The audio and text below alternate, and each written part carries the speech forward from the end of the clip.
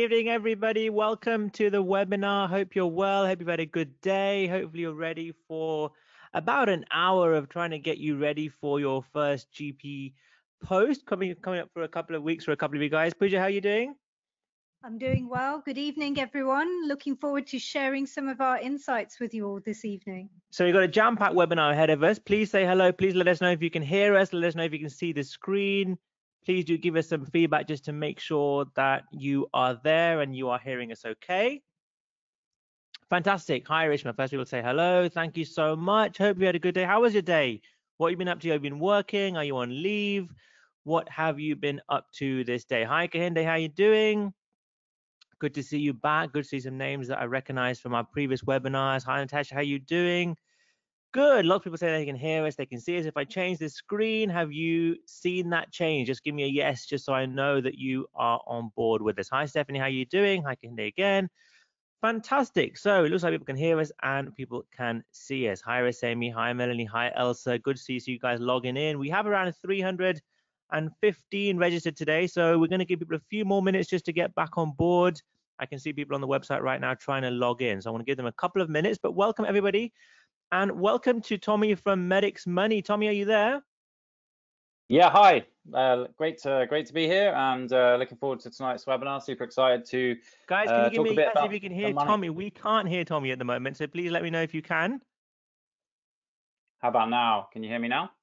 Okay, so Tommy, everyone can hear you, but we can't. So we're going to try and figure out why we can't hear you. Intriguing. Well, I can hear you loud and clear. So great that everyone else can hear me. Could make it interesting, but we'll see how we go. We've got you. Brilliant. Now we've got you. We're just going to pop the music up. That's why we couldn't hear you. Fantastic. Welcome, Tommy. Thank you so much for taking your evening out and spending it with us. We're hopefully going to offer our listeners a huge amount of value in terms of financial advice, but also some other things that often people ask us about post CCT. And it's that kind of time when people start to ask these questions that perhaps in training they didn't really think too much about. I certainly didn't when I was a trainee. So really thank you for coming on board, and hopefully you can share us some good tips. Absolutely, yeah, looking forward to it. 4 years ago now, I was in your position of the, finishing GP training, and kind of remember it well, but I'm definitely feeling quite unprepared. So if I had something like this, that would have definitely helped me. So yeah, unprepared, I think is the word for sure. Pooja, remember your last few weeks? Yeah, excited, definitely looking forward to it, but also anxious about that first day of being a proper GP. So definitely feeling it. Good. So just so we know who our audience is and who we know we're targeting to, can you just give me a number, 1, 2, 3, or 4? 1 if you're finishing in 2 weeks, 2 if you're a trainee finishing later on this year, 3 if you're a trainee finishing beyond this year, and 4 if you're already a GP. Okay, so lots of numbers coming in. So we have a mix of all numbers really, lots of 1s. So people finishing in a couple of weeks. We've got quite a few 4s on, so already GP, which is excellent, and some GP trainees who are in ST1 and ST2 as well. So a huge range in terms of experience, I guess. So hopefully we can add value to you wherever you are in your career scheme. Lots of people saying pending results. Some of you have done RCA recently, so you're waiting for results, AKT results, etc. So yes, a stressful time for many, but it's good to know we've got a big range on board. So can I just let you know where are you based at the moment? Where in the UK? Let us know what the spread is of you, so we can see where we're talking to. So we have Sheffield, we have Cambridge, Birmingham, Leicester, London, Blackpool, Coventry, Northwest, Bedfordshire, Birmingham, Notts, Stevenage, London, South London, Manchester, Isle of Arran, fantastic, West Yorkshire, Manchester, East of England, Southampton, Northwest, so all over the UK, Scotland, fantastic, Inverness, Belfast, Cambridge, so lots and lots and lots of different places in the UK. Tommy, whereabouts are you based at the moment? I am based on the south coast, kind of between Portsmouth and Brighton. Okay, fantastic. So if anyone is around that area, then you may well know Tommy already. Right, so a quick introduction then. So some of you guys have come through Medics Money and heard of us on the webinar through these guys. But for those of you who follow our webinars, have been with us over the summer, a quick intro to Medics Money. You may have heard of them and seen them in various places online. You're kind of everywhere at the moment. Tommy, your little logo, we see all over the place. But they're two super guys, two super GPs. Ed is not around today. Is that right, Tommy? Yeah, Ed is CCTing in 2 weeks, so he's making the most of his remaining annual leave and is currently holidaying in the exotic location of the Isle of Wight. So, yep. Fantastic. And Tommy, what about yourself? A bit of a background about yourself would be great, so people know a bit about Yeah, you.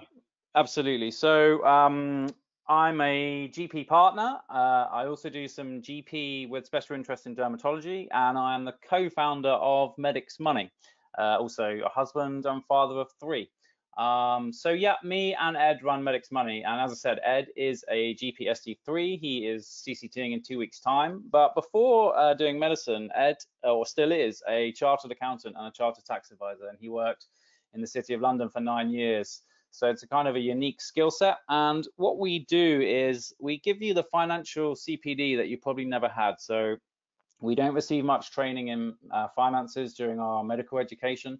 And as a result, we notice that a lot of our colleagues struggle with money. So we set up Medics Money to answer all your financial questions, and we'll get into some of that later today. Yeah, absolutely. I think I remember coming out of training myself, and I hadn't really thought about money at all, to be honest. And it's you're in training and you just kind of get through the hoops and want to pass your exams, and you think that everything else will take care of itself. And then suddenly it's an area that either you start to think about and get a bit worried because you don't know much, or people just kind of don't think about it, and then they start realizing that, gosh, there's money issues that come up later on, soon into being a GP. So it's really good to have you on board, and I'm sure you're going to be offering some really good advice later on in the webinar itself. A bit of background about us too, if you haven't met us before. I'm Aman, and my wife Pooja. We're both GPs. I'm now in full-time medical education. I've had lots of medical education roles. Pooja? Hi everyone. Yes, so I've had a background in medico-politics, various roles within the BMA. I've also held some roles with HEE. So hopefully trying to bring some of that knowledge to you guys this evening. And please, guys, do keep it interactive. So if you have any questions, please do fire them in the chat box. We'll try and answer them quickly if they're ones that can be answered quickly there and then. But otherwise, we will come back at the end and make sure we answer all questions. But we try and keep them to the end if they're going to be long, just to increase the flow of the webinar. So what is this webinar all about then? So we try to think about the best way to try and make it interactive and offer as much value as possible. So what we decided was to come up with 4 questions on each side that we asked of each other early on, and questions that we had that we would have asked had we thought about things earlier on. So we're going to ask Tommy 4 questions that we thought were important, and questions that people come to me and Pooja about that we don't really have answers to, and vice versa. Tommy's going to try and ask us a bit about things that perhaps we can offer value for. So we're going to try and cover things we wish we'd known before CCT, looking at some of the common mistakes and how to avoid them that I often see people making when they first jump into the world of general practice. Some key financial starting points that Tommy's going to talk about, how to get off onto the right foot, both in finances and in terms of career, and talk a bit about this kind of buzzword portfolio career that people are talking more and more about these days. And always with our webinars, we try and offer some offers. So later on the webinar, I'll be giving 10 codes for 20% off our post CCT Max online course. I'll be showing you what that's all about later on, and 10% off our flash revision cards that surprisingly a lot of GPs have started to use just to keep up to date with guidelines. So we'll be giving these codes out later on in the webinar. So in one quick word, then, just to get a gauge a bit of the mood in terms of the people on in the webinar, in one word, how are you feeling about being an independent GP? And if we've got GPs who are on the other side, please give us one word in terms of how you remember feeling when you're about to make that leap into your first independent roles. So we have excited, nervous, imposter, anxious, imposter, anxious, nervous, excited, hopeful. Yeah, so lots of lost. Okay, so these are all words that resonated with me and Pooja, I guess yourself, and I guess Tommy as well. Lots of excitedness, which is great. Lots of positivity, lots of words like buzzing and happy, but also lots of nervousness and anxiety. And I think that's the kind of balance that I remember myself. Pooja? Yeah, as I said, that nervousness about finally going solo and not having a supervisor or anyone to turn to, but still being excited about finally making your own choices. And Tommy, yourself? Yeah, I remember just thinking that I needed to know everything, and I definitely didn't. So yeah, it was kind of exciting. It was definitely really intimidating, and something like this would have really helped me. But it's a great job, and 4 years later, I'm still alive, so it's all good. I can't see the chat actually, but yeah. Big bad world is what Rosemi's put in. I think that's a great way of summing it up. Okay, so again, what worries or concerns you most about completing training right now? Again, just give me 1 or 2 words, guys, if you can. What is the major worry or concern that you have? I'm going to see if we can answer some of those things in the webinar tonight. So what have we got? So no supervisor. Yep, people are saying no supervisor, on my own, being isolated, getting sued, making a mistake, getting the right job, getting paid work, no locum jobs, getting a job in a short period of time, time management. Okay, so again, lots of things, being alone. Again, things that I certainly had in my mind when I first made that jump. Don't want to waste opportunities. We'll talk about those later on, finding locum jobs, COVID and the job market. Yeah, so lots and lots of things that are very timely at the moment. Pooja, anything else to add from yourself, what you were thinking? No, yeah, just trying to find enough work at the time. So I can definitely resonate with those of you who are feeling like that at the moment. Okay, fine. So Tommy, over to you. We're going to start with the questions that you're going to pose to us. Yeah, definitely. I'm not being antisocial. I can't see the chat, but you can just feedback on any chat that's relevant for me. But yeah, so let's jump into, as it says, I know that you both worked as locums, so, and that can be really intimidating, well, straight out of CCT. So what was the most challenging thing that you found about being a locum GP? Well, for me personally, I CCT'd with a 6-month-old baby, so I chose to locum for flexibility. And so for me, there were 2 issues that I found really challenging. I didn't get to alter the time of sessions being offered in the locum market. So I would apply for a session and work that session. And sometimes I had to let go of work because it didn't work around my childcare arrangements. So things such as evening shifts. And then my second biggest worry was around, well, my little one was starting nursery. If she was unwell, how would I go about cancelling a shift? I didn't know what situation would occur if I had to do that, or if I myself fell ill, what would I do? These sort of concerns I found really challenging at the time. So I think for myself, I jumped into locum work as a lot of GP trainees do, I suppose, early on. And I found a couple of things quite challenging. I didn't really expect it to be challenging. I guess it's the kind of talked about things. Certainly when I was at VTS, everyone was thinking about, well, what are you going to do when you first finish? Well, do a few locums, get used to the scene. I think it's just quite a common thought that everybody had. But when I jumped in, the risk element really hit me. I remember doing my first locum in a practice that I'd never worked in before. And obviously I've been working in a training practice for a year with a lot of support, and suddenly and they actually got me my first locum job a couple of days after I finished training. I remember walking into this practice and just thinking, well, I don't know anybody here. I don't know the staff here. I don't know the other GPs here. I don't know the background of the patients here. And it was just such a stressful experience trying to learn not just a new system, but also new routes in terms of getting people from the waiting room and how the calling system works. And there's a lot of things I learned from that in terms of making sure I've understood these before I hit a new practice. But I certainly remember feeling a little bit overwhelmed, and I worried about risk because I was seeing patients that I didn't know. And again, I've been very used to seeing people that I'd seen 5, 6, 7 times before in my training practice, and suddenly seeing people brand new. Although I'd done it in out of hours before, it was just a different experience. And that I found really challenging early on.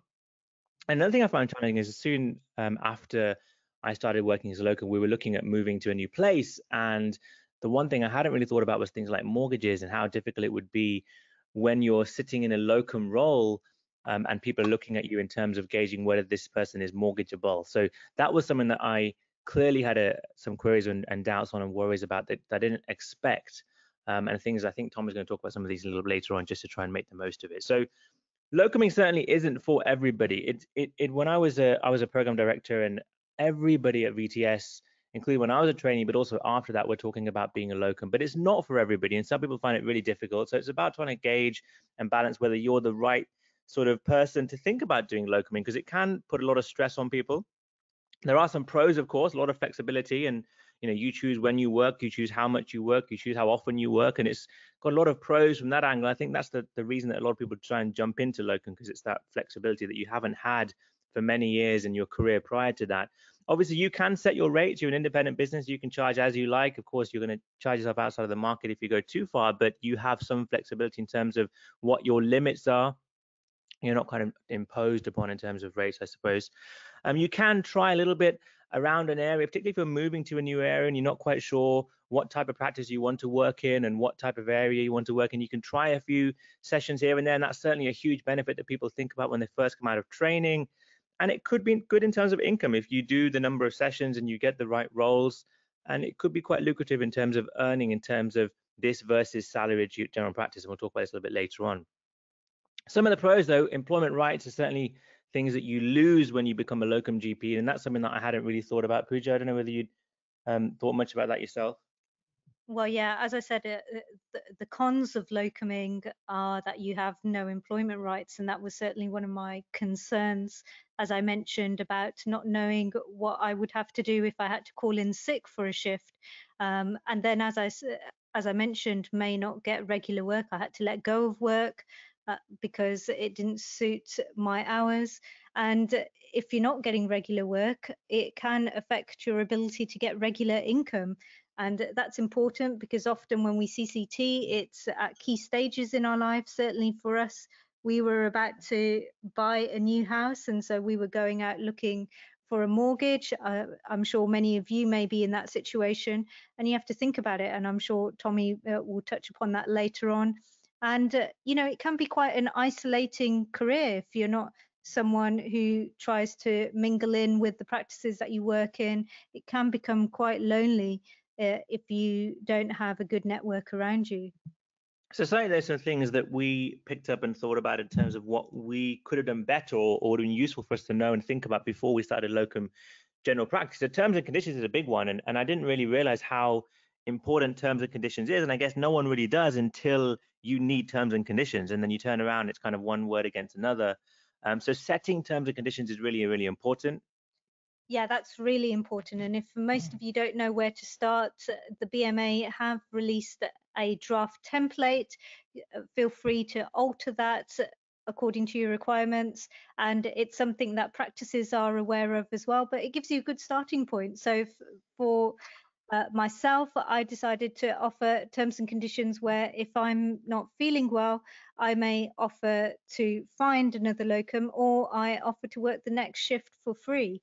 So terms and conditions are really what you want to set them down as, and it's a matter of negotiating.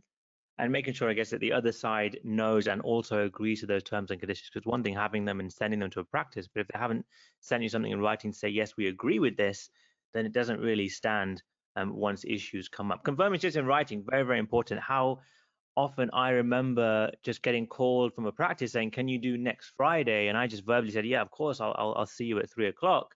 But think about now, and certainly hearing stories of people who have turned up to shifts and they're double booked. They've booked two, you know, through no fault of somebody's. There's just a miscommunication. There's two people in booked for the same shift, so one person is turned away, and that leaves you without work for that afternoon, and it can sour the relationship a little bit. So confirm shifts in writing. Make sure, even if it's done verbally, send an email, get them to confirm it back, so you know you've got something written down in case that kind of thing happens. And also keeping diary of shifts on your own side, because it's so easy, again, when you're getting, particularly when you got relationships with multiple practices and they're calling you and saying, can you do this shift and that shift? It's so easy to double book. And then, of course, the onus is on you. And how do you deal with these things? And if you haven't planned things and started writing them down, it can get quite difficult in terms of managing a busy schedule if you're working Monday to Friday. And the most important thing that I found was actually when I turned up to some practices, they had generic login details, and I was asked to sign in as Dr. Locum, which at the time sounded all fine and you just get on with it as a newly qualified GP. But actually, what you've got to think of is a clinical governance issue. If a complaint comes in 5 years later down the line, and you're signed in as Dr. Locum and all the other locums that have worked there before and after you, how do you say that you've worked that shift for definite? How do you make sure that nobody's altered the consultation details because everyone's got access to the login details? So something to think about. Asking for your own login details is something that I would really recommend to protect yourself and to also protect the practice. Really important. I certainly worked many shifts as Dr. Locum, and looking back at it now, it's just something that, you know, now understanding that the pros and cons of that, I never think about doing. But it's just something that no one really explained to us, and you just kind of turn up, and that's just the way it's always been done. So you get on with it sometimes. A system to keep on track of invoices and payments. Again, there are people who do multiple shifts, and they know themselves that they're not claiming for every shift they do because they're just getting overwhelmed by the numbers and dates and the amounts and all the forms that need to be filled in. So again, having a system in place, of course, there are online systems available for this now, but making sure that something is there that works for you, or you're really good and you're confident in terms of chasing up invoices and making sure they get paid. Because again, it's one thing, I was guilty of this. I just send an invoice and just expect that it'll get paid, but checking back, making sure these things happen, very, very important when you work as a locum GP. Higher rates, yes, look lucrative, and sometimes you look at a practice and you look at a 3-hour shift and it's a really good rate, and you think, wow, that's me, and you take it. But you've got to bear in mind it's probably higher for a reason, and bearing that in mind, yes, you might take a higher rate, but you might be taking on a lot more, and the stress levels that come with that might be important to think about as well. And how do you want to work? Like, it's one thing to say I want to do Monday to Friday, but is it better to do a few longer days and taking a few days off, or do you prefer to do a few shorter days but do more regular work? And again, this is completely up to you, but if you haven't planned it or thought about it, you might end up taking a few months to actually think about what's right for you, and having a bit of a think about that beforehand would be beneficial for sure. And more importantly, how do you decide what rate works for you? That's a key question as a locum GP. Often we don't know what a normal rate is for a session. It's important to speak to your colleagues around you to get an idea of what sort of rates are going in your area. And an issue that often crops up is whether pension is included in that rate. So when I first started out, I would see shifts advertised at X number per hour, and I wouldn't think about my pension, whether that was included or not. But it's important to ask that question, because actually some practices may say that pension is included in the rate, and you need to be aware of that when it comes to filling out your pension forms. And once again, that's something that I'm sure Tommy will touch upon. And more importantly, on the topic of finance, make sure that you're keeping aside enough for your tax bill. It wasn't something that I had considered when I first started out. And when you come out of training and you start earning as a locum GP, suddenly it can seem like a huge uplift from your trainee years. And you've just got to bear in mind that when you're a trainee, your tax already comes off your final income, and you need to think about that when you're a qualified GP, about putting some money aside for your tax. So yeah, I'm sure Tommy will have some stuff to say about this kind of stuff going forward. But Tommy, did you ever locum yourself, or you said you mentioned you're a partner? Were you straight into partnership? No, so I out of CCT, I did a salary job for 3 months, realized that was an error, and then I locumed for about 2 years, over 2 years actually, and I loved it. I found it really, really great to just visit all these different practices and work out which ones were good and which ones were not good. And some of the tips, all of those tips that you've just been through, they are absolutely key. The one thing I would say is that it's not a binary choice. You could, if you wanted, do a little bit of salaried, maybe like a day, a week or two, and then pick up some locum shifts as well, because it can seem really daunting to just jump straight into locum. But no, I locum for over 2 years, and it was invaluable for me just to see other practices around. And then that was how I ended up getting my partnership, because I was locuming there and they obviously liked what they saw, and that was that. So big fan of locuming actually. Fantastic. And it's certainly something that people will try, and it's important to think about trying it, but you'll know within probably a couple of weeks whether it's something that you think you can do for a number of years, or whether it's something that you is not quite for you. And some of these things can hopefully give you a bit of a heads up about those types of thoughts. Yeah, I mean, definitely, and all of those tips are absolutely vital. So obviously you've told us a bit about both of your career paths already, but it would definitely be good to know more about your portfolio careers and any tips that you have for developing them. So portfolio careers, I guess, is the buzz term at the moment, and trainees who are coming to the end, we hope a lot of trainees get through their exams and training, but when they're coming to the end, they often ask about portfolio careers and how do I become a portfolio GP. And I guess essentially portfolio GP just means not doing one thing. I suppose when you're doing salaried and locum roles yourself, Tommy, you're a bit of a portfolio GP, doing a bit of one role versus a bit of another, and it could be 2 or 3 different clinical roles. It could be a clinical role plus something completely different. So I guess it's developing interest alongside your core day-to-day general practice clinical work. It's not for everybody. There are pros and cons of portfolio general practice, and some people are quite happy to go and be a salaried GP and do 5 days a week, and that's their prime and only role, and that's fine, and there's nothing wrong in that. But it just seems to be the buzz term. But it's important to remember that it is definitely not for everybody, and you don't want to fall into the trap of thinking that I need to have something on the side. I can't just do normal day-to-day general practice, because it's certainly not the case.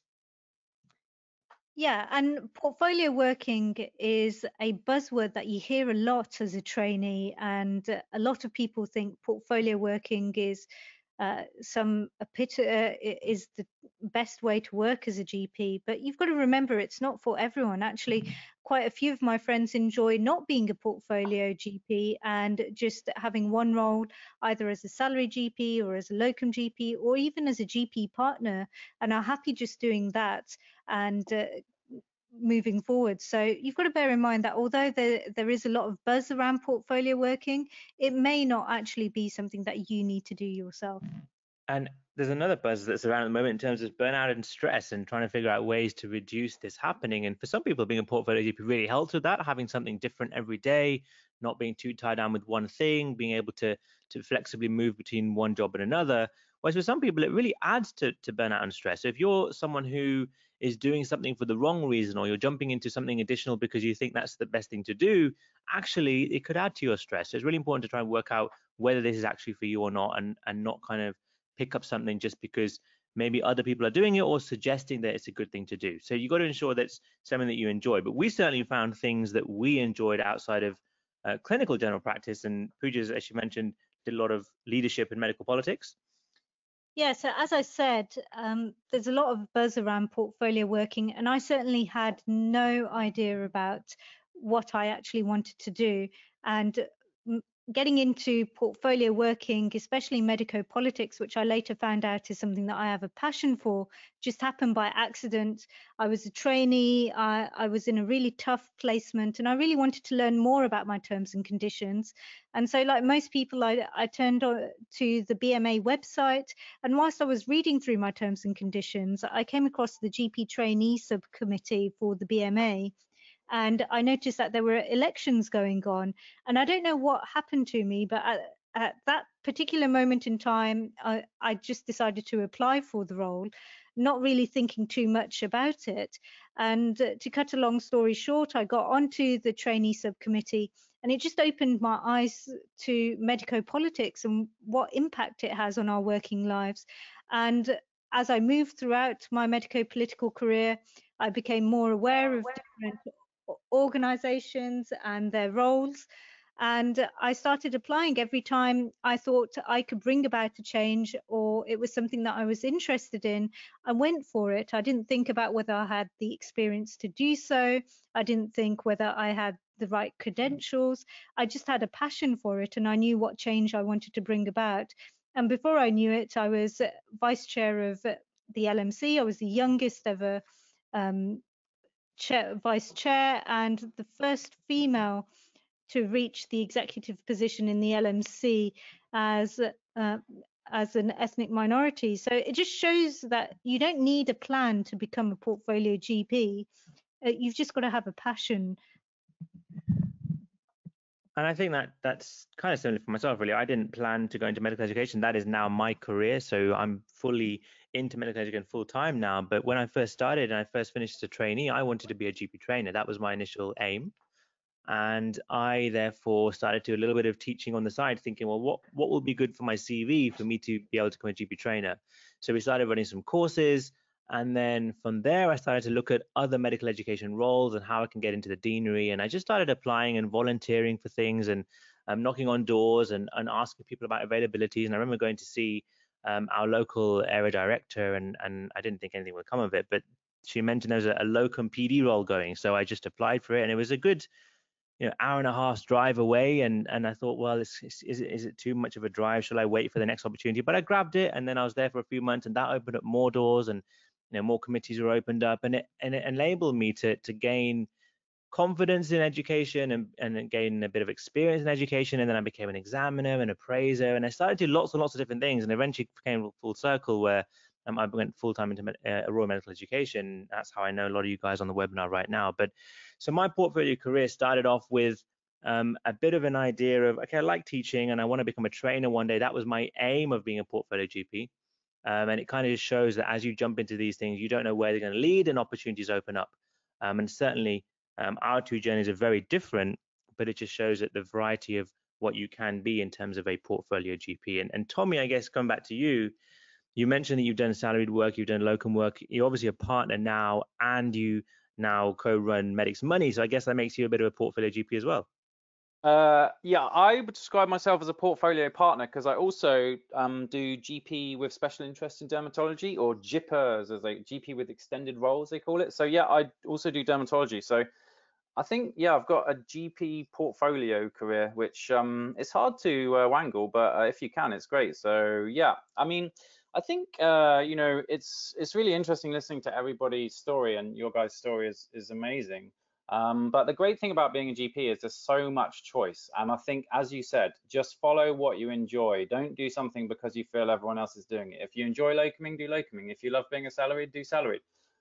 When I became a partner a few years ago, no one wanted to do a partnership, but I just looked at the opportunity and I enjoyed it, so I went for it. So I think just trust your instincts and don't follow the herd. Yeah, absolutely, agreed. This Um, kind of moves on to the next one, I guess. Yeah, I'm not being antisocial in the chat. I can't see the chat, and Pooja's doing her best to remedy that at the moment, but I'm not being antisocial. So, well, I guess, yeah, it does move on perfectly to the next one, about thinking outside the box. So I'd definitely be interested to see what, you know, your advice is to the GPs that are graduating shortly. Well, one thing I certainly see these days is the types of questions that I'm getting from trainees who are finishing GP training is very different to the kind of questions I was getting from GP trainees who were finishing maybe 5 years ago. 5 years ago, I was getting one standard question: what should I be, partner, locum, or salaried GP? That was the question that I was getting time and time again.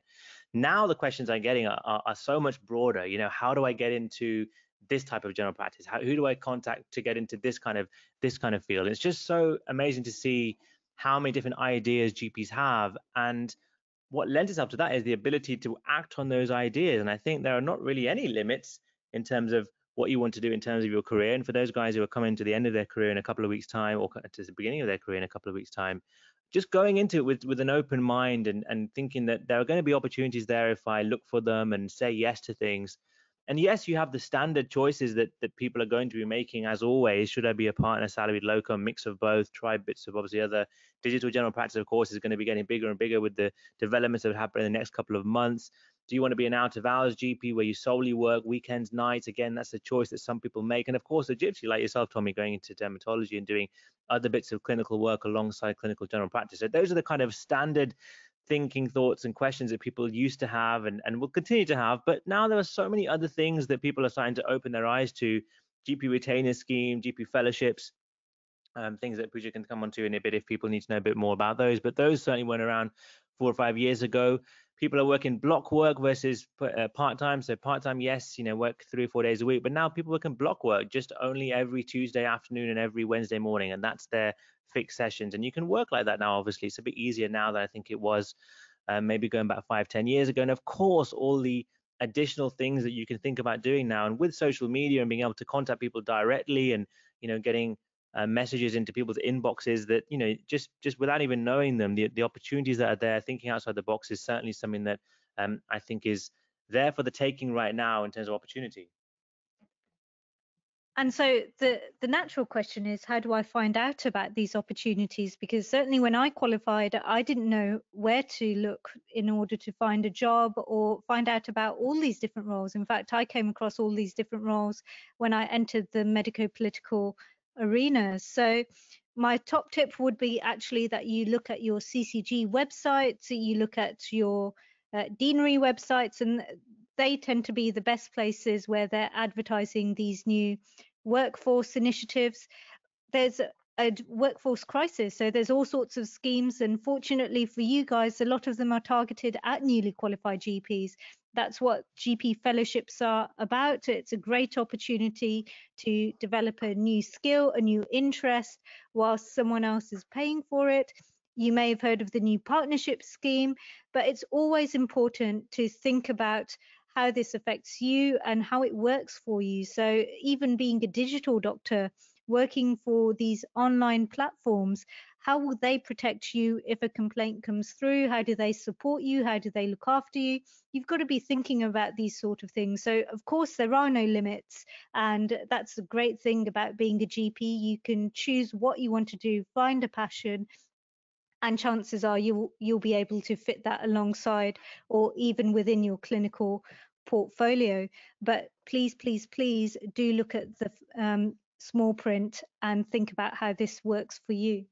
And also, wherever you end up working, whether it's purely in general practice work or whether you end up working in a CCG role, always think about what things can I do to add value to the organization that I'm in? Is there any problems that I can go in and solve? Maybe things have been done for a certain way for many, many years, but you've come in, you've shown initiative, and you can go in and bring some energy to bring about change. Is there something that can be done quicker because things are done in a certain way? It may be they're done right, but could you go in and offer any advice given the experience that you might have got from another practice and take it into a different practice, for example? So there are always opportunities to look for, and asking these kind of questions whenever you go into a new role are useful. And if you're going for interviews for things, then thinking along these kind of lines in terms of what can I bring value to you for when it comes to an organization. Because remember, everybody's going to have the same CV, everyone's going to have done the same MRCGP.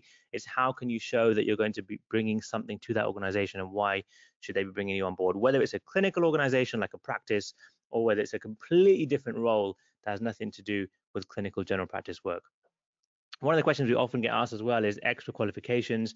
Should I be doing other things now that I've come out of GP training? And of course, you don't have to do anything now. You've got MRCGP. It's a huge positive in itself, and a lot of people are happy to leave it at that. But some people want to go and do additional things. But one thing I would say is that if you're thinking about doing additional qualifications, make sure you do it for a couple of key reasons. And we talk about the 2 Ps that you need to have in your mind, because I see a lot of people starting things like diplomas and MSCs, and then they kind of get halfway through and then they just kind of fizzle out and stop, and then they think, oh, I've wasted that time, wasted that money, wasted that effort. Think about passion or plan. At least have one of these, but preferably both. So do you have a passion for something? So if you have a passion for, and you've always had a passion for ENT, for example, or you've always had a passion for minor surgery, then yes, that's a huge plus, because when you start doing these diplomas and extra qualifications, amongst, remember, trying to be a new GP and trying to figure out lots of things that you probably didn't think about before, the passion is going to drive you through. Having that passion is going to make you do the extra work, do the extra reading, go do the extra modules, do the extra write-ups. If you don't have passion, then it's going to fizzle out. Or at least have a plan. So you may not have a passion for something like dermatology or a passion for something like women's health, but say, for example, you have a plan that, look, I'm going to get this diploma, then I'm going to go into a practice and offer myself in terms of being a lead in one of these areas or developing a service in a particular practice. At least if you have a plan, again, when it gets tough and you kind of feel like, oh, do I really want to write this up tonight or not? That plan is going to drive you through. So ideally, have both a passion or a plan for something, but at least have one of them. If you can't find a way to have any of these 2 Ps, then maybe jumping into an extra qualification is not for you, because lots of other things are going to get in the way and probably going to take you away from finishing that diploma off. And also thinking about, is there a market, inverted commas? So is there a need for me to go into something like, for example, is it worth doing a diploma that everybody is doing now? Because is it going to be increased competition to try and get something out of it at the other end? Or is there something that's growing exponentially in terms of need, and therefore when you jump into some of these extra things, you're going to be able to add value at the other side? So thinking about these things are really important. Some of the common diplomas that we often see and hear about are here. There are others as well, but again, please think twice before you do it. Make sure you've got a passion, or make sure you've got a plan. Tommy, you said you got a gypsy in dermatology. What was that journey like, and how did it look? I'm glad you mentioned passion, basically, because I think that's really important. So the reason I got into dermatology was really random. I've got the most atopic family, and my wife has really bad hand eczema. So I was doing GP training, and she was like, look, I go to my GP and they don't sort out my hands.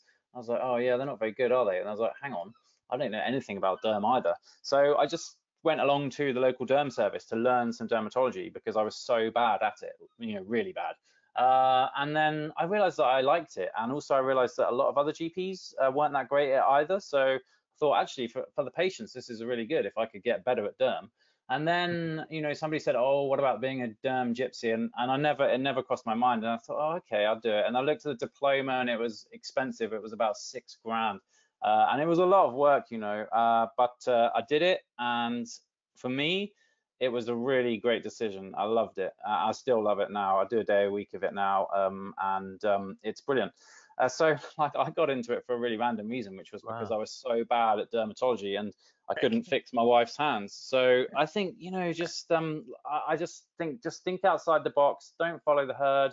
Get something. If something strikes you as a passion and you think there's a need for it, just do it. And what have you done? And with that dermatology diploma, what have you done in terms of your practice? You do an extra day of dermatology. Is that just for your practice, or is that bringing in patients from other practices as well? How have you developed that? Yeah, good question. So I work for the community dermatology service, so it's separate from my practice. And so I have a whole day where I just have referrals from other GPs, and I see them, and I do minor surgery as well. So I remove BCCs, and that's something that I've really enjoyed developing. And again, if you're sitting there thinking, wow, that sounds really impressive, I had no minor surgery experience whatsoever. Okay, so if you do it, you can do this. You definitely can if you're passionate about it. But yeah, that's how I developed that. And I think dermatology is so rewarding because I don't know what the wait times are like where you are, but the waiting times near us, you know, are not great. So if I see someone in GP clinic with really bad eczema, there's a chance that if they see me, I might be able to sort it out, and that's really rewarding. I think, you know, going forward, you'll see more of us sort of not specializing, but having extra skills. So one of my partners is really expert at women's health. So, you know, I ask her women's health questions and she asks me dermatology questions. It's a great arrangement because then the patient gets the best result and I learn a bit of women's health, she learns a bit of dermatology. So I think having that expertise I found really valuable. So I think your advice is really good, that you need to have a passion or a plan or both. And if you've got that, just do it. Great.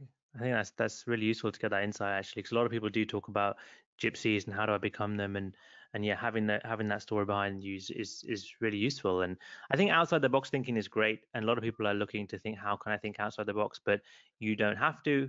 But if you want to do it, then make sure you've got this passion or this plan. And as you can hear from all of our experiences, it's okay if you don't have a plan yet, because as you've heard with Tommy and certainly with myself, we had no plan and we just happened to have a passion for something and went for it. Definitely. And I still can't see the questions, but if anyone has any questions about how to become a derm gypsy or anything like that, I would happy to take those, because it's something that I really believe is, you know, it keeps me from burning out because I love it. It's really interesting, it's variety, and it's just one of my portfolio roles, so I love it. But we better move on to talk about probably my least favorite subject, but something that is incredibly important. And something that I definitely neglected because I'd had enough of filling in all the reflections when I was a trainee. But appraisal, super important. Give us your quick tips for what we need to know. Appraisal, a lot of people fear them. I'll come on to appraisal in a second, but very quickly, sorry, Tommy, once again, you can't get the chat on your side. There are questions coming in, and we promise we will be going back to them at the end. So we're not ignoring these questions that are coming. I promise we'll be going through each and every one of them at the end. So thank you for sending them in, and please do keep sending them in as well. So appraisals, and yes, don't fear them first and foremost. I have seen appraisals from both angles. I was an appraisee, of course, and had my own appraisals done, but then I became an appraiser about 3 years, I think, into being a GP myself. So I've seen them from both sides. And the first thing I say is, please don't fear them. They're not like your kind of ESR or your end of year report that your supervisor has to do. It's not like an ARCP where you pass or fail. It's supposed to be something that you use as your own development, to peer-to-peer discussion, and it's not kind of a pass or fail. So don't fear them. You need to plan for them, yes. You need to put a little bit of time aside, yes.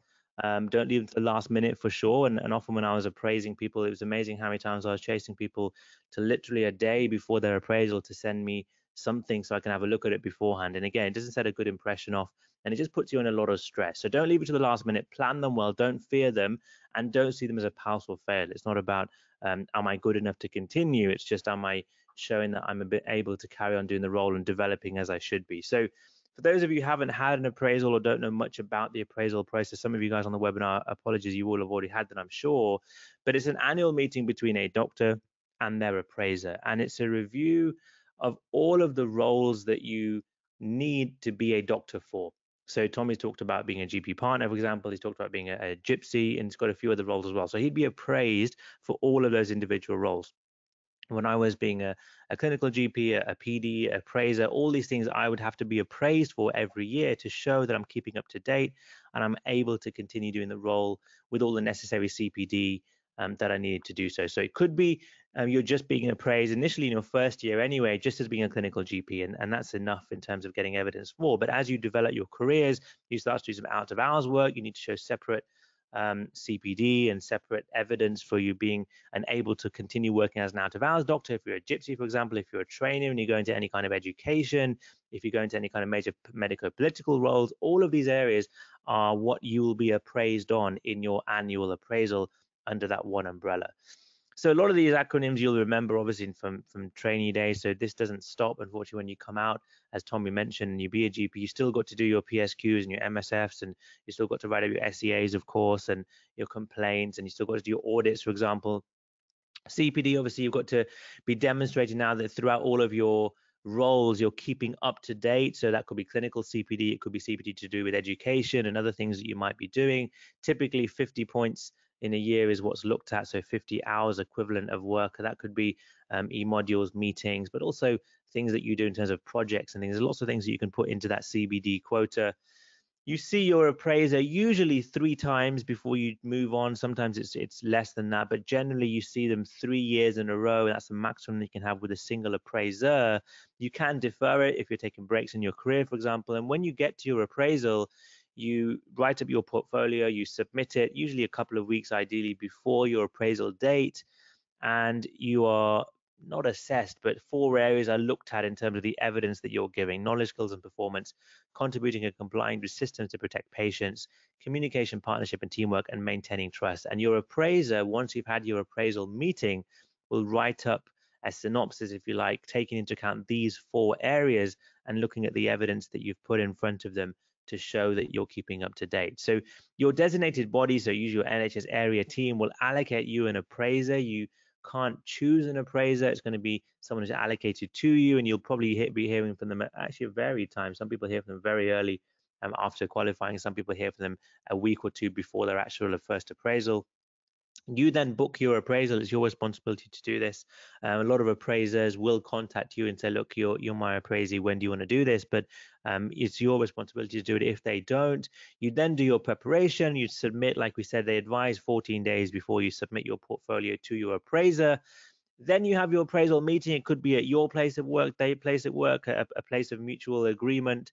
It's not a pass or fail like we talked about. It's a personal development tool, and it should be a supportive environment. Of course, if there are issues that are flagged, then things get taken further. But most appraisals, certainly every appraisal that I did, and I must have done probably 100, 150 appraisals, were all fine. They were all actually quite nice to see what other GPs do, and it's quite useful to ask questions to your appraiser, because they will have seen lots of other GPs doing lots of other things and interesting things, and getting some advice from them is really, really important. So don't just see it as a one-way street. Go in there and use their experience and knowledge and try and make it something that you get something out of as well.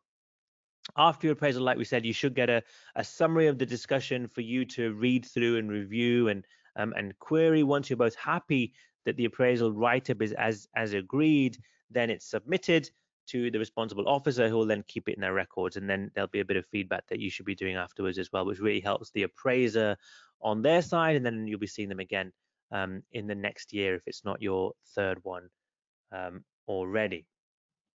Things to consider, so like we said, when you think about CPD, yes, it's 50 points, minimum 50 points, but you want to be thinking about all the different areas that you do. So if you are going to do some out of hours work in your first year after CCT, make sure you're building up some evidence. For example, if you're doing a PSQ and an MSF, and remember, you have to do 1 PSQ and 1 MSF every revalidation cycle. So in a revalidation cycle, that's made up of 5 individual appraisals. So throughout that cycle, you need to do 1 PSQ and 1 MSF. So we talked about doing it in the third, fourth, or fifth year, rather than doing it in your first year of your cycle, because then when it gets close to revalidation, they may say, well, it's been a while, let's just do another one. So it's best to maybe do these a little bit later on. But if you're doing a PSQ and MSF, then this has to represent your whole scope of practice. So for example, when I was doing my appraisals towards the end, I was doing my multi-source feedback, I was sending questionnaires to my clinical workmates and my team. I was sending to my educational work and also other fellow appraisers as well. So you're supposed to be doing it across the scope of practice. Quality improvement activities, so audits by far are still the commonest thing that people do to show quality improvement, but you can write up case reviews. There are lots of other things that you can do. And we go into all this in more detail in our online course in terms of the options that you can think about when it comes to appraisal. SCA's complaints, PDPs continue, of course, and these are things that you'll be discussing with your appraiser and thinking, how can I push my career in the direction I want, and using them for a bit of advice might be useful. And you still have to do your reflection. That doesn't end, of course, when you finish being a trainee, but it's a lot less, I'd say, heavy in terms of what the requirements are going forward. And appraisal can be quite a burdensome process if you're not smart with how to tackle it. So some of the things I found useful, especially with a little one at home, it's always hard to get that dedicated time to sort out your appraisal, is being smart with your CPD. So maybe you're a salary GP and you've got your CPD time, which you should have in your BMA model contract if you are in a GMS practice. But you know, practice meetings count as CPD. You can reflect on what you've learned in your practice meetings. Maybe you've decided to go with an appraisal toolkit that has an app on your phone. So whenever you attend CPD events, you can make notes on the app and you can upload it directly. Maybe type it into notes on your phone and then upload it from there. Maybe do the MRCGP e-learning, and which gets automatically uploaded to some appraisal toolkits. So it's just about being smart with how to tackle your appraisal, and make sure that you include your compliments as well. So one of the things I didn't realize is that when I used to organize events or do something well, I used to get emails saying, thank you, I learned this, or you know, this was great feedback that we received about you. You know, keep those emails and add that to your portfolio. Maybe you're part of WhatsApp groups, Facebook groups, anything that you use to learn from or affects your clinical practice. These are all things that you can include in your appraisal. Tommy, how are you finding the appraisal process? Have you ever thought about being an appraiser yourself? I got to know my limits with roles. So partner, GP derm, founder Medics Money, dad, and husband. So no, I haven't, but I think just get efficient at it. You know, as Pooja just said, you know, there's so much that we do. You know, you easily do 50 hours a year, easy. But you just got to log it. So just get efficient at logging it. And I think one thing for me is I started seeing appraisal as a bit of a burden, as Pooja said, but actually my appraiser was a really, really experienced GP partner. So when I was sort of locuming, thinking about becoming a partnership, I said, you know, sort of got his words of wisdom on it. And that was really, really useful. You know, some of these appraisers are really experienced GPs, and you can, you know, harness that experience. And he gave me some great advice, basically. So it is a bit burdensome. Just make it as super easy as you can, and your appraiser is a really useful source of advice. Brilliant. So I think that's the first 4 questions come from your side, guys. Just guys, give us some feedback. What are you thinking? Is it helping so far? Is it useful? Is it hitting the level that you think you need to know? Give us some feedback so we can tailor it for the second half. Good, excellent. Some really nice words coming through. Very useful. Lots of good things. Lots of good tips. Helpful. Good, excellent. I'm glad. So we're going to go into a couple of minutes break while we get some water, and hopefully you guys are going to have a bit of a break yourself as well. But as promised, we're going to give you the code now, or the first 10 codes for our post-CCT GP Max course. So these are all the kind of things that we cover in detail. It's a half-day course. It's something that you can look at for 1, 3, 6, or 12 months. And we've got a 20% discount for you guys on the webinar only, that will last until midnight or until the 10 codes run out. So CCT Save 20 is the code that you can use on the website. I'll quickly show you where you find it on the website, because people often struggle. If you go to our website up here, you look at online courses and you move down to the post CCT Max online course, and then you can plug in that code and get 20% off. But that's only until midnight tonight, and it's only for the first 10 uses of the code. And the second thing that we promise you is a 10% discount on our flash revision cards. As you can see, we've covered all the kind of core NICE CKS guidelines just to keep up to date for GPs, but also for trainees preparing for their exams as well. So there's a 10% discount again for the first 10 uses only. The code is CARDSAVE10. There's 150 cards like we talked about. These are all the things that we cover for really quick glance use for in the middle of clinics or also preparing for exams. How do you find that on the website? You jump back in and you go to products at the top here, and you'll see the Canvas WillPass cards up here. So you can use that code to grab those. Again, 10 only. I'll leave these codes on for 2 minutes. Please do get a drink, and we'll be back in a couple of minutes, and we'll re-go with the other 4 questions that we're going to be asking Tommy in terms of finance. So you don't want to miss that.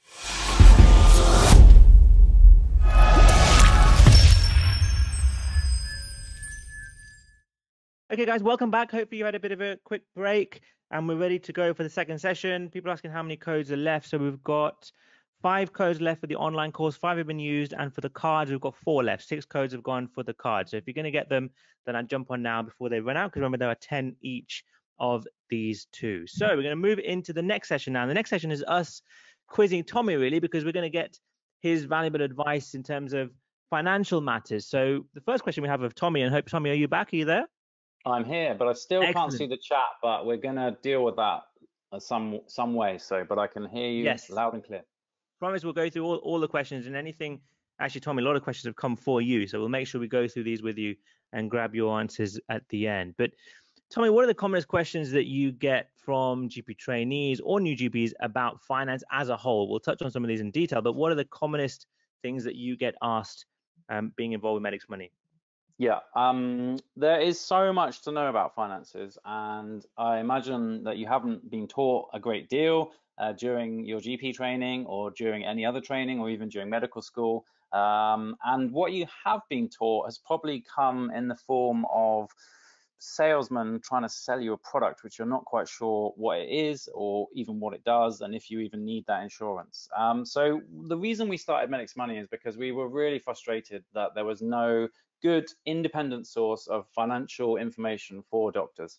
And obviously with Ed's unique skills as a chartered accountant and a chartered tax advisor and a GP now, you know, we had this unique skill set. So I think, you know, one of your slides earlier was just, is there a problem? Do you have a solution, and are you passionate about it? And we realized that we were, so that was why we started Medics Money.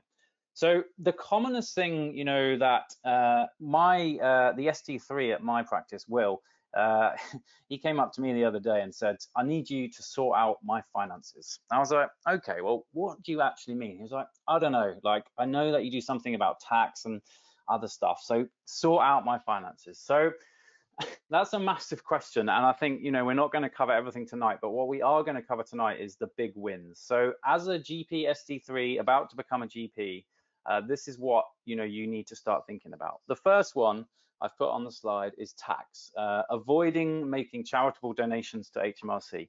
It's so easy to overpay tax as a doctor, and hopefully you're all aware that you can claim a tax rebate of up to 40% of the cost of your AKT, your CSA, your Royal College fees, and loads of other things. Okay, so the average GP trainee who uses our forms, and they're totally free to download, and the link is up there, will save £2,345. So it is so worth claiming your tax rebates. And I understand, you know, it's been so hectic training, you've just done your AKT and your CSA or whatever, you haven't had time, but you got to make time, because there is a lot of money left on the table, and if you don't claim it, the time will elapse. You only have 4 years to claim it, so just don't hang around. It's a lot of money, £2,345. And there's loads of misinformation about what you can claim and what you can't claim. So that was why Ed wrote the guides. They tell you everything that you need. You can claim online. You don't have to phone Inland Revenue. We tell you how to get receipts. They're step by step. And last count, I think over 18,000 doctors have downloaded these. And that's just from word of mouth and things like this. Doctors telling each other, oh, these guides are really good. So definitely check out the free guide to claim your tax rebates. And you know, the end of training, the start of your new career, is a great point to do that. Another thing which I think I did just touch on now is protection. You know, you've worked super hard to qualify as a GP. You know, your future earning potential as a GP is an asset that you must think about protecting. So I'm not really into insurance. I don't have phone insurance. I don't have laptop insurance. When I buy a washing machine and they say, do you want to add insurance for only £1.59 a month? I definitely don't do it. I don't need it. But if you cannot afford to replace your income, if you were to get ill, or, you know, if the worst was to happen, you were to die, then you really need to think about getting some protection. So I've talked about income protection, which replaces your income if you get ill, critical illness, if you get a critical illness, it pays out, and then life insurance, self-explanatory, if you die. So I don't insure anything that I don't need to insure. I don't even insure my beloved bikes or my surfboards, but I do insure my income, because without my income, my family would, you know, not be able to survive financially. So you need to think about that. Then, you know, if we're thinking about, okay, so I need to get some protection, where can I get it? With financial advisors, they sell protection. So you need to get a good independent financial advisor that understands doctors, okay? Because if you just go online and search for income protection, they're going to be advising non-doctors, and all of our terms and conditions are different. Our sick pay is different. There are features specific to doctors that you need to get advice on. So that is why on Medics Money, we only recommend independent financial advisors that specialize in doctors, and every single one has been verified by us and has reviews from doctors like you. So we'll get into that later, but I got to stress that I don't insure anything that I don't need to insure, but I cannot survive without my income. And if I get ill, my family will not be able to survive. So for that reason, I chose to take out income protection. And on our blog, we've got a bit of a story about, basically, I definitely left it too late because I didn't know where to buy it, and I was suspicious of people trying to sell me stuff, and so that resulted in me not buying it. If you go to Medics Money, you can find an independent financial advisor that will help you out and help you make the right decisions. So that's number 2. Number 3 is only one line, a financial PDP. So we talked a bit about having a PDP, a personal development plan for your career during appraisal. And obviously that's really important, but you also need a financial personal development plan. So if that's the first time you've ever heard of it, you know, you're in the right place, because it's extremely important. And what it is, just like your career PDP, it's a plan of what you're going to do with your finances.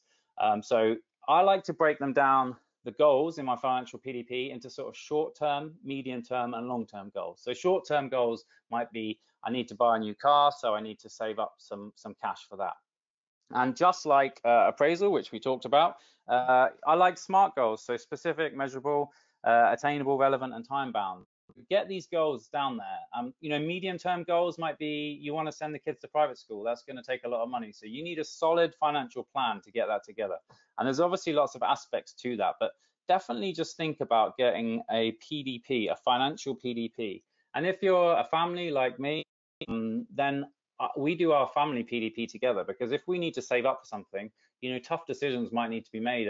You know, you might have to do something drastic like cancel Netflix to save up the money, which is unthinkable in lockdown. But you know, if you make those decisions as a family, then that is easier to do. So definitely do that. One component of your financial PDP will be setting a budget. So if you don't have a budget for how much you spend, your spending is going to get out of control. And a lot of doctors sort of, you know, we're reasonably well paid, so we don't have to rein in our spending. But actually, if you can save a bit of money, it really mounts up over time. So one of the users of Medics Money contacted us, and she was just doing her exams, and it was super hectic. So she was spending up to £200 a month on lunch at hospital. Okay, easily done.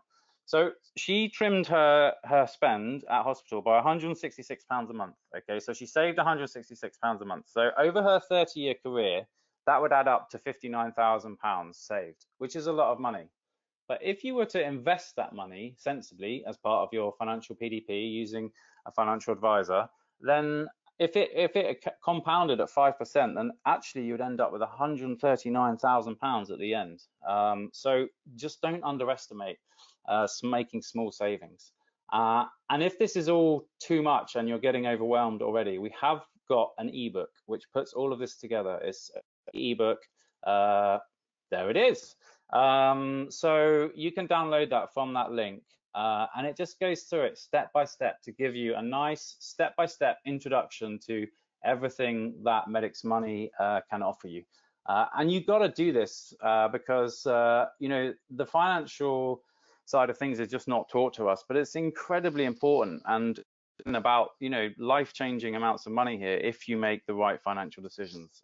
And the chances are, because you've not had any financial education so far, you're probably not making the right financial decisions. So that's how Medics Money can help you. And the fourth thing is the NHS pension. There's been a tremendous amount of publicity about the NHS pension recently. And I'm going to talk about it in a bit more detail later on because it's so important. And there's one check that you all need to do right now on your NHS pension, and we're going to talk about it really soon. But it's incredibly important that you don't just neglect it, because it's an incredibly valuable part of your remuneration package. It's still a great deal for the vast majority of us, but there is one thing that you definitely need to do, which we'll talk about in a minute. Can we move on to the next slide? So yeah, that's the ebook. Okay, it's totally free. You just download it at that link. And you know, I said we have 18,000 subscribers at Medics Money. So if you're not a subscriber, you're running behind. But a way to catch up really nice and quickly is to read the ebook. It's a super succinct run through everything that you need to think about in terms of your personal finances. So we talk about how to make your PDP, how to get started with investing, how to find the right insurances. We talk a bit about mortgages and pensions. So that's the ebook. So yeah, I mean, that's a really quick skim, and it's giving you the biggest wins. In the ebook as well, we talk a bit about tax. So tax rebates is just one part of it. You know, you might not be aware, if you've got children, you can claim child benefit, and it starts to taper down at certain income levels between 50 and 60,000. But there's also tax-free childcare. So there's loads of tax efficient ways that you can do, because you've worked super hard to earn that money. So you need to try to maximize it if you can. 100% agreed. I think that ebook is super, guys. If you haven't looked at it, please do read it. It's really simply laid out, and it's got some super stuff in that certainly we hadn't thought about our own finances, and certainly that I know that a lot of trainees don't think about when they first jump into the wide world of general practice, and this kind of stuff really helps, and it's something that we didn't have in our own time. So thank you for that, Tommy. I just wanted to meet question. People have said that the code for the cards is not working. That's because unfortunately all 10 have ran out now. So we're just busy trying to add another 10 codes in. So if you're trying to get the flashcards and the code's not working, it's because the 10 ran out. So we've just now added another 10, so you can use that same code for another 10, and we have one online course remaining. And I know I've seen your message, Elsa. We have already done that refund. It didn't work for you, so refunded it back. So number 2, do I need an accountant, and how do I find one? Because we had no idea initially. We didn't think about it for a few months into being a GP. What's your advice, Tommy, on this? Yeah, can we skip to the next slide? Because before we talk about do I need one, I think it's helpful to think about what accountants can do for us. So coming at it from a slightly different angle, because yeah, as you say, lots of us are just not aware of what accountants or financial advisors can do for us. So I've broken this down into, you know, the roles that we've sort of briefly covered tonight. So if you're a locum GP, okay, we've already covered there's a lot to think about. You're basically running a small business, okay, and you need to run the finance of that business very, very well. So my number one advice, if you're a locum GP, is to get a specialist medical accountant. So maybe your friend's brother does accounts for IT contractors, and he says that he can help you, okay? Most likely that is not going to be sufficient. There are quirks to being a GP that your accountant needs to know. There's this whole subspecialty of accountants, which are specialist medical accountants. And again, on Medics Money, we only feature the very best specialist medical accountants in the country. And when we first started, we only started with 3, but as we've got bigger and bigger, we're now up to 38, I think, at the last count. I've got too many, I've sort of forgotten. But these are the best of the best. And the way that our software works is that we can match your requirements, whatever you need, to the right accountant for you. So we kind of use the concept of triage, which we use in medicine all the time, to effectively triage your requirements as a doctor to the most suitable accountant for you. And I think this kind of comes out from when me and Ed started Medics Money. It started with just us, you know, people realized that me and Ed were okay with our finances, and they were asking us, okay, do you know any good accountants? And of course we did. And so we would say, okay, what are you after? I'm after pensions advice. Okay, well, this is the best accountant for you. And we wanted to try to keep that through into Medics Money at scale. So that's why it works like it does. You tell us what you want, and we match you to the best one for you. So yeah, if you're a locum GP, my advice is to seriously just get an accountant. They'll help you with your self-assessment. So self-assessment, as Pooja mentioned earlier, is a way that you pay tax. Thus far, you've probably paid tax automatically via PAYE, and you just get a payslip with the tax taken off and nothing more to do it. If you're a locum GP, you're going to have to do self-assessment. So you receive your money from the practice or wherever you're working without any tax taken off, and you are responsible for telling the Inland Revenue, HMRC, how much you earned and working out the tax. Okay, so that's one thing. Pension forms, we're going to touch on this. Pension forms are complicated, and if you get it wrong, the problems that can generate are massive. A good specialist medical accountant will know exactly what pension form to fill in, and how to do it, when to do it, and they'll keep you out of trouble. A non-specialist accountant most likely will, that's an area where we see non-specialist accountants make mistakes. And when we're getting new accountants on board Medics Money, we really drill down into their pensions knowledge, and it's kind of scary what some of them don't know. And obviously the ones that don't know don't get to join Medics Money. Expenses, I talked a bit about expenses earlier in terms of tax rebates, but when you're a locum GP, there's all kinds of things that you can claim tax relief on, and it is absolutely vital to do that, because that can save you a tremendous amount of money. And any money that you can save in tax is, work that extra money that you don't have to work for, and over a career that can build up to a tremendous amount. And then other things that are on the end there, IR35, we're not going to get into that tonight, but that's important to know about. Your specialist medical accountant will help you do that. Tax planning, super important. You should start to consider your tax bill, if relevant, as a family, because there's loads of reliefs that you can use to do as a family. So my kids all have a junior stocks and shares ISA. That is a tax-free way for them to build up a nice little fund, which hopefully when they're older will have matured into something nice. So there's so many things you can do as a family.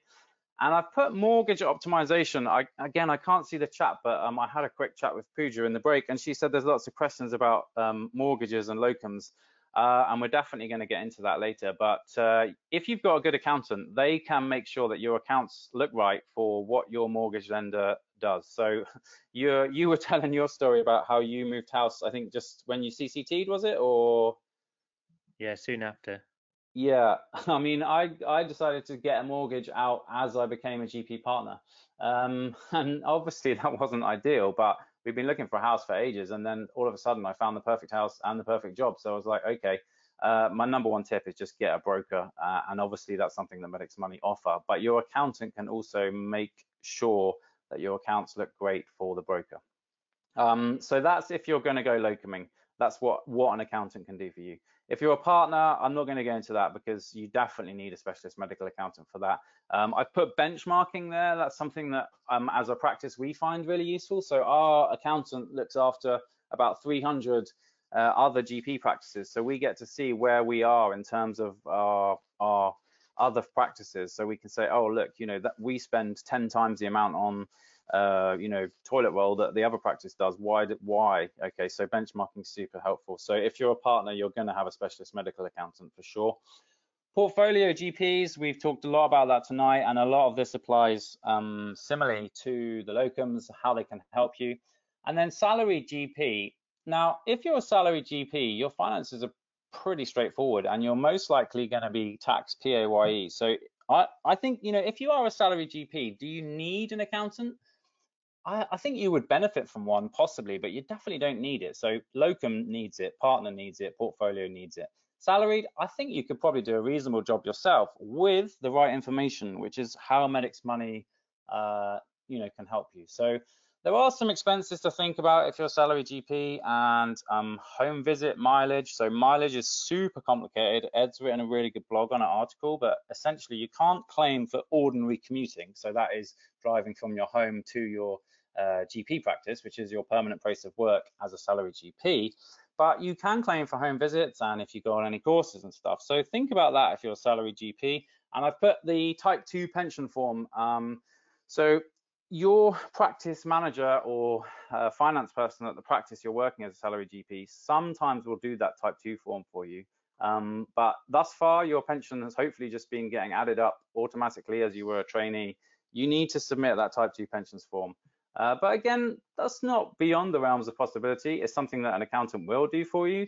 So I think, you know, if I was gonna say which one of those doesn't need an accountant, I would say salary GP, but all of them probably could benefit. And then that brings us on to financial advisors. So all of the financial advisors on Medics Money specialize in doctors, and they're all independent. And it's absolutely fundamental to understand how important that independent word is, because broadly speaking, there's two types of financial advisors. There's restricted advisors and there's independent. So restricted advisors, as the name suggests, usually only advise on a limited number of products. So if you go to buy income protection insurance from them, for example, they might only choose from 5 providers. Okay, they don't choose from the whole market. And so if your criteria don't fit those 5 providers, then you're not going to get the best deal. The gold standard is independent financial advice. If you're an independent financial advisor and you go to buy some income protection insurance, that advisor will search the entire market for you and they will give you the best deal for you. So understanding that independent versus restricted distinction is absolutely essential. And when we set up Medics Money, you know, we thought long and hard about using restricted advisors, but we ultimately decided that would we recommend restricted advisors to our friends, because that's how Medics Money started, and the answer is no. So we only recommend independent financial advisors on Medics Money. And if you take one thing from tonight, getting your head around that restricted versus independent distinction is absolutely key, because paradoxically, some of the biggest names in that target doctors are restricted. I won't mention any names because I imagine that Aman's legal team is about as big as my legal team. But just, you know, just think about that restricted versus independent thing. So that's what accountants and financial advisors can do for us, and who may benefit and what they can add. Then the question is how to find one. And that is exactly why we set up Medics Money, because there's so many financial advisors and accountants out there, all offering their services, all appearing to be excellent. And it can be super hard to work out who's good and who's not. And that's why we started Medics Money. As I said, it started with me and Ed on a really small scale, just with the friends and friends of friends, people saying, oh, could you have a look at this tax code for me? Or can I claim this? And where can I find a good accountant? And that has, you know, grown into what is Medics Money, where we match your criteria to the perfect accountant for you. So the other thing about Medics Money is all the reviews are verified by GMC number, because online reviews are great, but the biggest problem is fake reviews. And on Medics Money, all the reviews are verified by GMC registered doctors. So I'm not going to say that we'll never have a fake review, but we've got some seriously tight safeguards built into our software because we hate fake reviews. So the previous screen, could we just skip back to the previous screen? So if you log on to our site, you'll see this, and you can put in what you're after. Okay, so you know you're looking for GP locum accounts. You would tick that box, and then you'd hit the next button. So can we go to the next button? And then we would show you. So this search was centered on London. Okay, so you'll notice that these accountants are based on London. So this is who we have in London. Okay. And then you can click each listing and have a look at the reviews and what they say. Some of them display prices, and that's something that we encourage. You know, we encourage openness and transparency from all of them on Medics Money, because, you know, we want you to have as much information. So if you like the look of the top one, you could click view details. And if we skip to the next slide, you can read the reviews. And as I said, these are all from GMC registered doctors. And then if you like that, you can click and they will you tell them what you're after, and you can book a consultation with them. And the whole of Medics Money website is completely free to use. because we just want you guys to have the very best chance at managing your finances. And we've been where you are, we are where you are, so we know how difficult it is. So that was like a super quick run through what Medics Money does, because I know it's getting kind of late and my kids will be up in about 6 or 7 hours, I reckon. Yeah, well, we've got 2 asleep at the moment and we're just hoping they stay asleep. But that was really useful actually, because a lot of people don't have accountants, and then just choose any accountant when it comes around to filing tax returns, and then knowing which one is the right one to choose and which one is going to offer them a service as a clinician. Know the medical world inside out is really important. So certainly encourage you guys to jump on the website and try and find one local to you. Thirdly then, Tommy, as a new GP, what should I know about the NHS pension? And I know it's a huge topic, but what can you summarize for people who are currently at the starting point of thinking about issues to do with this? Definitely. So we touched on this earlier. It's an absolutely vast question, and we've got loads of resources about this on Medics Money website. We did a pensions webinar a couple of weeks ago where 955 doctors turned up to watch live. So we know that this is a massive issue for you guys. It's a huge subject. I definitely can't cover it tonight, but what I want to cover tonight is the key points. I mentioned earlier that there is a check that every single one of you now as a GP, even if you're GP ST2, GP ST3, or you've recently qualified, you need to get what's called your total reward statement. Okay, so your total reward statement is free. It's available online. I've got the link up on the slide, and that is a summary. Each year you need this statement. Okay, so if you're panicking because this is the first time you've heard about a total reward statement, to be honest, you do need to panic, but it is definitely not too late. Right now is a great time to get your total reward statement, okay? And that is a summary of what the NHS pension think you've paid in over the year. And it's really important to check that, because often it's not accurate. So when I was an F2, I checked my total reward statement and they had me down, imagine this, they had me down as part-time during my F2 year. Now my F2 year was brutal, man. It was not part-time. And if I hadn't have noticed that mistake and corrected it there and then, you know, rolling through, if I noticed it now, 12 years later, correcting it then now would be a nightmare. Okay, so you got to get your total reward statement. The NHS pensions website is a great resource. Only thing that's better than that website is the Medics Money website, obviously. But no, seriously, the NHS pensions website is great. So get on the total reward statement and get your total reward statement. It's vital, okay, to get. You know, this is a great time to do it. You're starting training, you're starting your career, you finish training, get a summary of where your pension is right now. The other thing that I've put in bold is do not opt out without advice. Now, I'm not a financial advisor. None of what I'm saying is financial advice and should not be construed as such.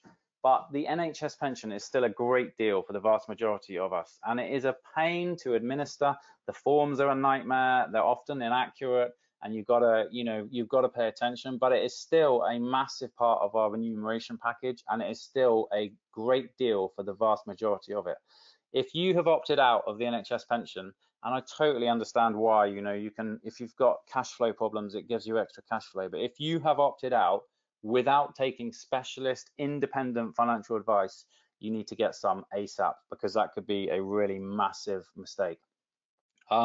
And the fourth thing I've put on there is get good advice. The NHS pension is so complicated that, you know, there is a very limited number of people that understand it fully in this country. And the majority of people that do understand it fully in this country are on Medics Money, which is great. This is why we started Medics Money. And the NHS pension is one of the biggest areas where we see non-specialist accountants and non-specialist financial advisors make really massive errors. And it's not because they're bad people, it's just because the NHS pension is so complicated and they underestimate its complexity. So if you take one thing out of this slide, it is get your total reward statement. That is the summary of your pension for the last year. And if you haven't got anything more than that, then the NHS pension website, they will send you a statement. It takes a little while, and then check that statement very carefully against your records to make sure that the numbers are right. Because if you correct it now, it's going to be relatively easy, although mine's been inaccurate for a while and it's been a nightmare, but luckily my accountant's sorting it out. But if you leave it late and you don't correct it now, big problems. So just get your total reward statement, definitely. And that's very sound advice. I certainly still find the NHS pension process very complicated, and I would certainly recommend going onto the Medics Money website and reading the free blogs that they have there. It's very useful to have it broken down into manageable chunks of information. So I suppose, Tommy, moving on, having set up Medics Money, what is the most important thing that you didn't think of as a GP trainee? Yeah, that is a massive question. You know, I never wanted to be a gypsy in dermatology. I did it because my career led me that way. I never wanted to start something like Medics Money, but both me and Ed are so passionate about, you know, educating our colleagues on finances, and we see all the time, we get people that write to us and say, oh, we used your guide and we saved like $3,000. Someone sent me a photo of a brand new bike that they bought the other day with their tax rebate, and I just felt it just feels amazing to do that. It's totally free. Download the guide, and we hook people up with the best accountants in the country, and they just send us little messages that really motivates us. But I think, you know, there's been so much amazing advice from, you know, both you and Aman tonight. But I think the one thing that, you know, really sticks with me that you said is passion and or a plan. Like I said, I never had a plan to start Medics Money, but I was super passionate about helping our friends. And actually, I sat on it for about 5 years because I just didn't think that I could do it or that we could do it. And then we finally decided to do it. And, you know, it's absolutely exploded because I think everybody recognizes that there's a massive need for it. So follow your passions. You can have a plan if you do, but, you know, if you don't, you don't. And the other thing I think is, I wouldn't say don't follow the herd, but if you've got something which, you know, no one else is doing, don't be afraid, and you believe that it's a good thing. You know, no one else has ever done what Medics Money are doing, but we really believed in it, and you know, it's really worked out really, really well. So just, if you believe it's a good thing, give it a go. 100%. I think, and now people are at that stage of the career now where you've kind of been jumping through hoops, you've kind of been told what to do and where to go, whereas now you've reached that point that you probably got into GP training for that ability to choose and take some opportunities that perhaps you didn't have time and energy to before, and just jump in, because you never know where you're going to end up. And what you guys are doing at Medics Money is amazing. And there are so many stories of GPs these days who are doing amazing things. And you're at that point now where you can start to make the decision to put time and effort into these kind of new ventures that hopefully will blow up just like yours did, to Tommy, at some point. So thank you so much for your time, Tommy. If you can stick around for the questions, that'd be really useful, because there are quite a few that have come through, but I do realize it's getting on a little bit, so if people need to head off, thank you so much for your time, for being us tonight. We're going to stick around and try and answer every question that's come in, but I appreciate it's gone a little bit beyond what we said. So thank you so much. So we're going to go a little bit silent now, where we go back to the beginning and just pick these questions out. Tommy, are you okay to stick behind and answer anything that is targeted to yourself? Yeah, definitely. I'm going in blind because I can't see any of the questions, yeah, so it's going to be like quick fire for me on the spot. I like it. Brilliant. Just give us 2 seconds, guys, where we're going to go to the beginning, and we're back in a second. But thank you so much for your time.